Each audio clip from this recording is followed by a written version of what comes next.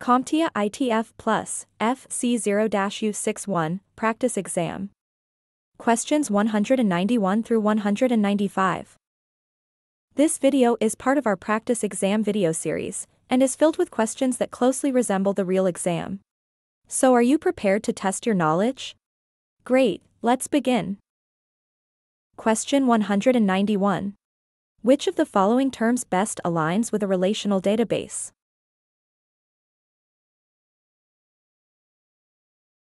The answer is D. Structured. A relational database is best described as structured because it organizes data into well-defined tables, rows, and columns.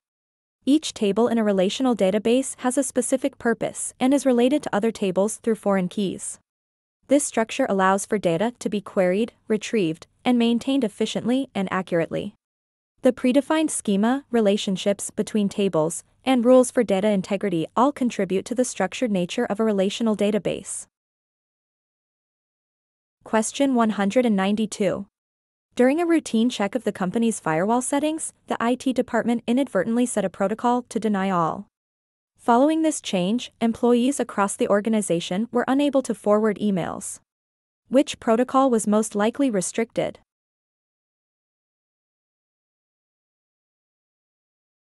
The answer is A.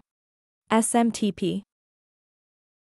SMTP, which stands for Simple Mail Transfer Protocol, is the primary protocol used for sending emails. When the IT department inadvertently set a protocol to deny all, and employees couldn't forward emails, it indicates that the SMTP protocol, responsible for email transmission, was most likely the one that was restricted.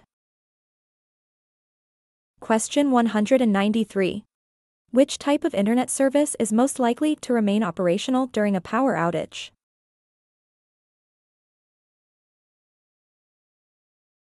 The answer is A. Cellular. Mobile devices like smartphones and tablets have their own internal batteries, allowing them to access the cellular network even when local power is out. Additionally, cellular towers typically have backup power sources, such as batteries or generators, to ensure continuity of service. Question 194. Which of the following OS types is designed to manage other operating systems?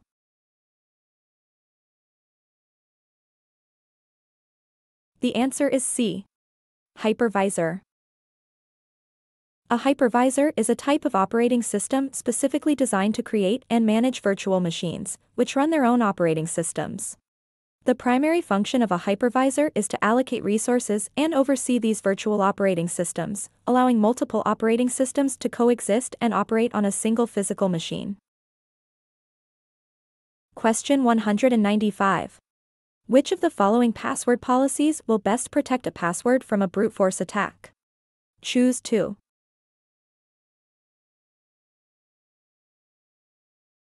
The answer is C and D. Password length and password lockout.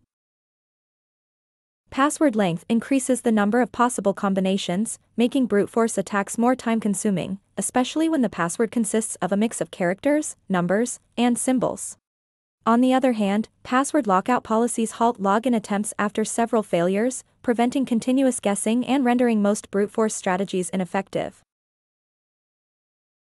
Now, did you stumble on any of these questions? If you did, no worries, it happens. Just remember, our free CompTIA ITF Plus training course is your secret weapon to mastering these topics. Access it through our YouTube channel, anytime you feel the desire to learn more.